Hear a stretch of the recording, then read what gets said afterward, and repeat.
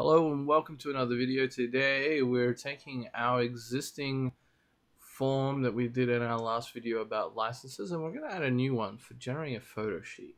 So there was a request on the forum from Piero Ren, hopefully I pronounced that correctly, for asking about how to generate a photo sheet in Tapforms. And my response here is that you can set up a custom layout, set it up for labels in the design section, and then basically drag and drop the fields and do it.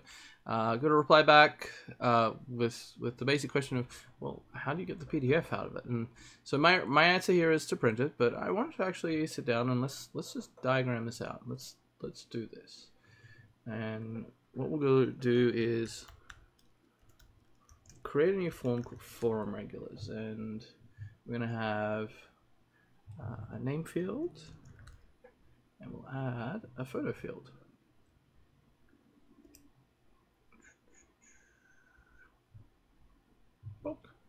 Okay, so we'll get rid of that. Let's make that number 1 and we'll see what that looks like. So I'm gonna add myself first because, well, 1, I'm here, but we'll do that. Let's add one more. Let's go have a look at using Tapforms, and let's find this unbearably slow thread. It's bound to have at least Brendan in it, so let's grab Brendan and we'll drag his picture in as well. What else is in this thread? Anyone interesting?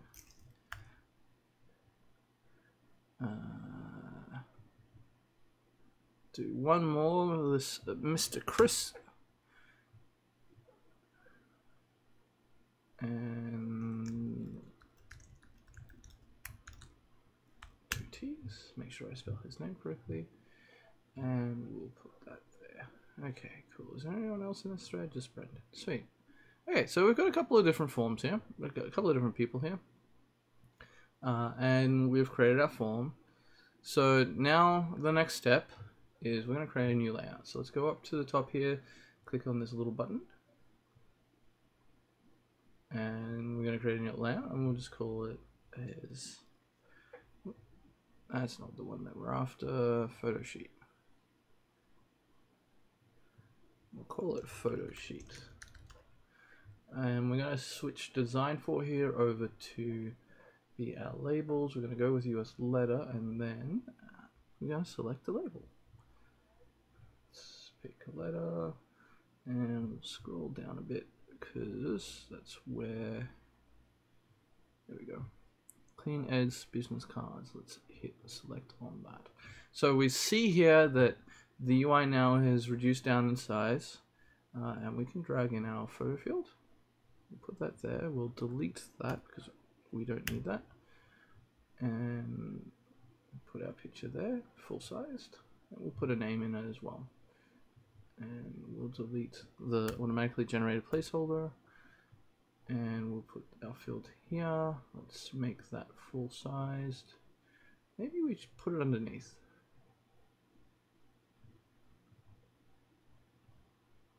Let's do that. Put it like that. Okay, that looks kind of good. And maybe we resize this up a little bit to sort of fit there. If we had other fields here, it'd be good. If we had like an ID field, maybe we could put a barcode or something.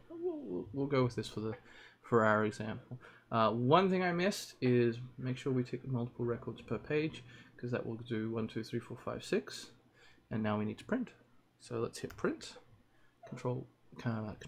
Command P on the Mac, and file print.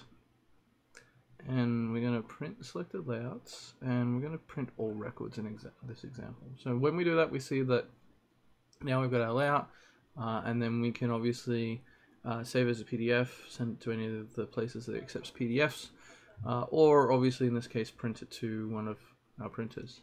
And that's how we would generate a quick and simple photo sheet in Tapforms 5.